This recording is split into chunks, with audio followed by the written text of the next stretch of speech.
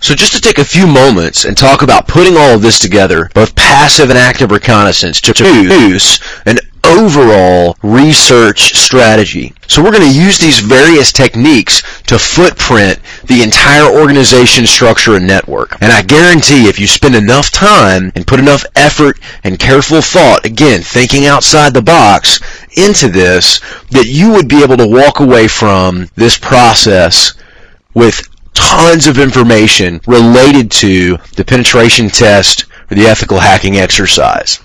So this is probably one of the most important steps in the entire methodology process when performing black box testing on a network or a target, because your actions are going to be based off the information that you gather at this point. Now, in a white box test, generally we don't perform these techniques, again, unless someone says, hey, we're interested to see what kind of information you can find out about us without us knowing about it. But there again, that's more of a black box scenario. In a white box scenario, this information is going to be purely additional. This should be provided to you by the organization that's requesting the penetration test or the hacking exercise. And the overall concept behind both passive and active reconnaissance is to gather that publicly available information or information that might be easily extracted about our target, that being a user, organization, or a group of users. We're going to go ahead and take this information to try to lay out the network, the boundaries of the organization, and find those weaknesses in the organization where a penetration point might be possible.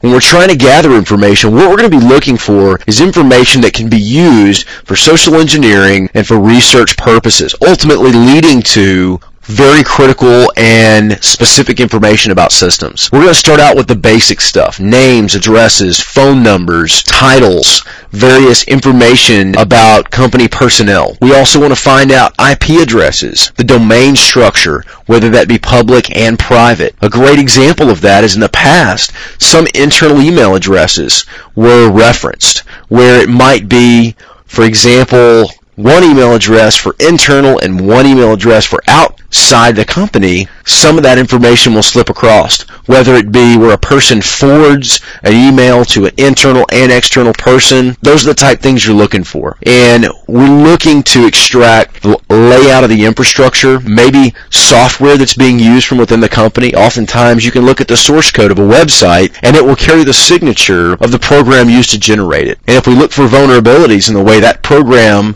creates and generates that web content, then we're going to be able to identify weaknesses in the armor of that organization. And like I mentioned, this is going to be the feed point for everything that follows.